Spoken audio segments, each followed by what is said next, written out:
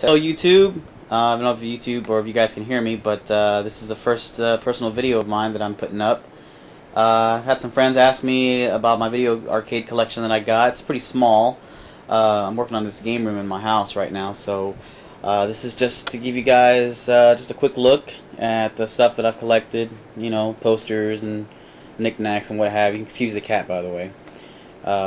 This is my wife's Miss Pac-Man arcade cabinet. It's a reproduction that I bought for her for, I believe it was her birthday or Christmas. I don't know.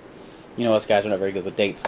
But it's a multi-arcade machine. It's got over, I think it's like 48 in 1. And yeah, it's really great. I have no complaints about it. But I'm also going to be going over in depth these Japanese arcade cabinets that I have. As you can see, I've got a little mini Neo Geo arcade machine here. Bought this back in 2001 from eBay for about 250 bucks, and it would cost about 100 bucks to have it shipped. I got it from a place called Arcade Infinity.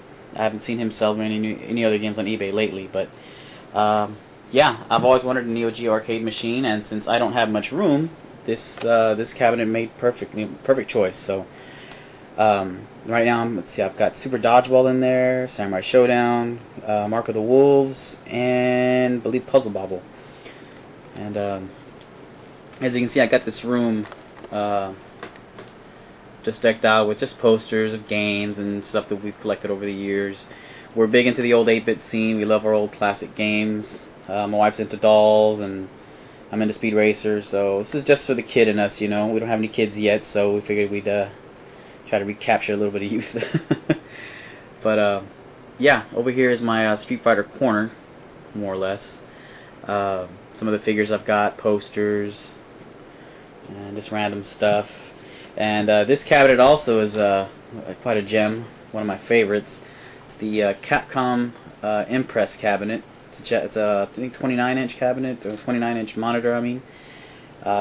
In a little while, I'm gonna open her up and show you guys the insides of it, the button layout and all that stuff underneath, the wiring. So, and just more stuff over here. Oh, my little Pac-Man shrine, as you can see. Got a lot of Pac-Man stuff. That is my original lunchbox. I had that since first grade, and I grew up playing Pac-Man. I got the original Pac-Man board game right there, still sealed. Anything Pac-Man I love, so I try to get my hands on it whenever I can because it's pretty cheap. And some more stuff up here, posters, what have you.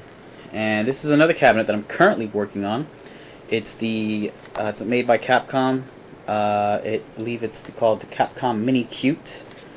This thing was totally beat up when I bought it. I had a local friend of mine in Austin named Fubar Duck. Was letting it go pretty cheap, so got a hold of him, drove up there and picked it up and stripped it down from all the paint off, everything. Took all the insides out and redid everything. And I'm also going to open that one up in a little while and show you the guts on that one.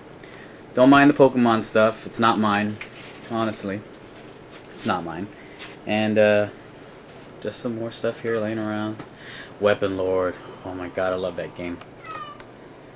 Anyway, so yeah, so stay tuned. I'll post up another video soon with showing off the cabinets themselves and all the insides and all the good stuff. Okay, I'll talk to you guys soon.